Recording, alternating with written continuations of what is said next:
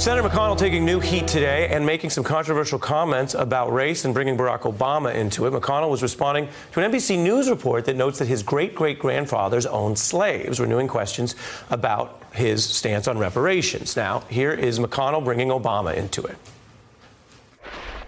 I find myself once again in the same position as President Obama.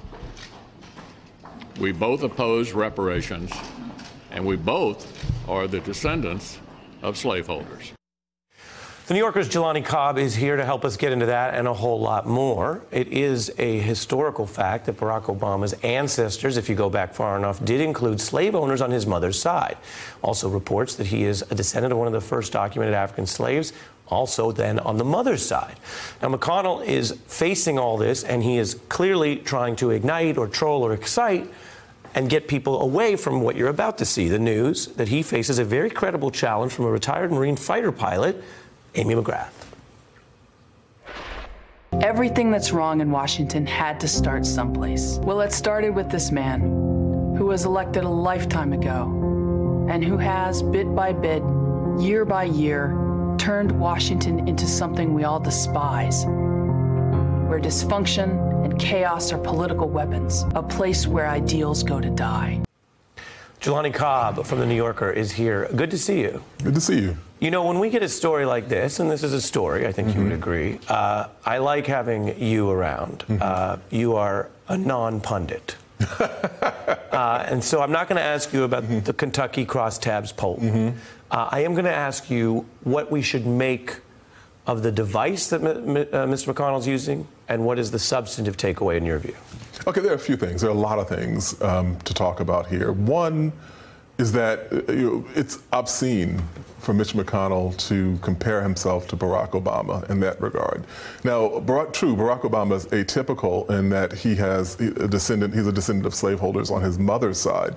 But does Mitch McConnell really want to talk about how, if you're looking at the single largest grouping of people who are descendants of slaveholders, you'd be looking at African Americans because of the institutionalization of rape of black women during slavery.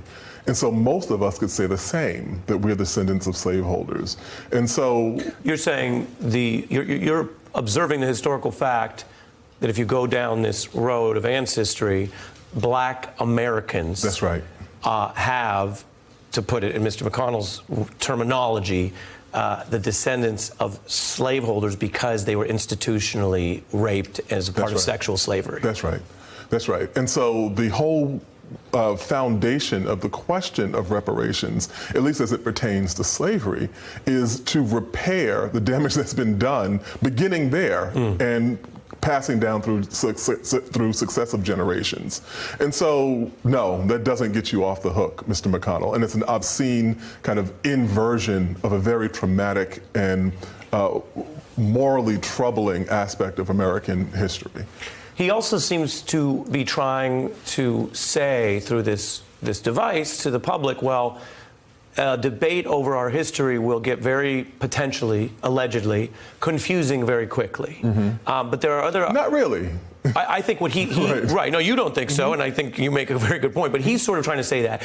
I put up on the screen here the NAACP rating of his civil rights record. In other words, history is relevant also for how we live and what we do. And he has an abysmal record on civil rights, which would be a difference between him and Barack Obama in terms of what they're doing with their power in office. That's right. And also, if we're going to talk about this, like Barack Obama has inherited race as a headwind. It's something that had to be navigated in his life. And Mitch McConnell, race has been a tailwind. And when we talk about, my friend Ed Baptist in his book, The Half Has Never Been Told, there's a whole body of literature on this that historians have written about the ways in which the wealth generated by slavery has passed down successively, not just through individuals, but through institutions and corporations and so on. And so when we look at these questions, it's not kind of abstract that we can just go, oh, let's muddy the waters and we don't understand what's happening here. The moral lines are very clear.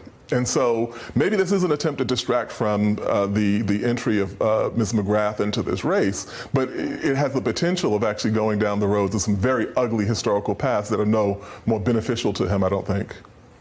What do you think is the message to people who want to overcome, to use the language of the 1960s, but say, gosh, why are we always talking about history? We don't understand the present without talking about history. Like the present is the product of the past. And we don't have any problem with that as it pertains to the things that we think are virtuous about this country. If we talk about the roots of the Constitution and the things that the framers were concerned about, or why there's a First Amendment, why there's a Second Amendment, what the 14th Amendment means, all these things that we think are the hallmarks of American democracy that can be proudly shown to the rest of the world, in that case, the past is perfect. We can always import that into the present. But as when we start talking about the ugly legacy of this country, its foundational sin of exploiting Africans and nearly exterminating the indigenous population that became the basis of what we call the oldest constitutional democracy in this country, we should take a point to remind ourselves that democracy in this country is younger than the actual Constitution. And so when we're talking about the ways in which American democracy was birthed by the struggles of people who have been excluded from it to turn this into a fair assemblage of what could be called a democratic nation. That's when we actually see the relevance of history, and nobody wants to go there. I hope people are listening closely to you. You said several important things. One of the things you just said is democracy is much younger than this country. Oh, yeah. And the nostalgia of the political movements that attached to Make America Great, which was Reagan and Trump, imagines a time when things were much better. And that, of course, then raises the difficult question of better for whom? That's right. Because as a democracy, well, it wasn't a democracy for women for most of history. It wasn't a democracy for minorities. It wasn't a democracy, obviously, for the Native Americans who were wiped out in a genocide. So at what point, then, do we have these conversations as part of the daily politics and news? Because they are not underneath. They are actually the over-organizing fight that's happening. You can't have a democracy when the majority of the population is disfranchised. We're still having this struggle now. We look at what's happening in 2016, what's on the horizon for 2020, and the battles over voter access and voter suppression and all these kinds of things. But at the beginning, the outset of the country is very explicit and very clear. Most people who lived in this country could not vote.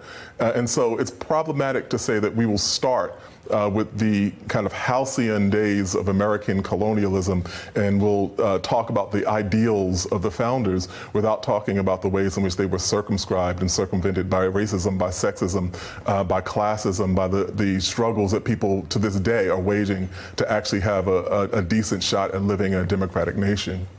Hey, I'm Ari Melber from MSNBC. You can see more of our videos right here, or better yet, subscribe to our YouTube channel below.